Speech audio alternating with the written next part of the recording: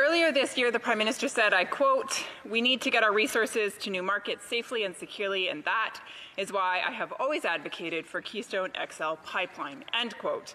As the Prime Minister knows, Keystone XL would be a huge advantage to Indigenous communities. It would generate prosperity in our country by developing energy in an environmentally friendly capacity, and it would create jobs during a time when unemployment is through the roof. My question is very simple. Can the Prime Minister simply outline 3 very tangible steps that he will take in the next little while to get this project done?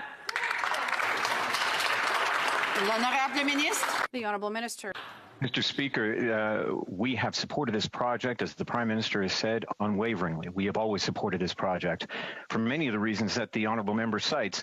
One of the strongest arguments for this project is that we have a government that is fighting climate change, that is putting a price on pollution, that is committed to net zero emissions by 2050, and that is making investments to help our energy sector become more sustainable than ever. That is the record we will be able to present to our partners in the U.S.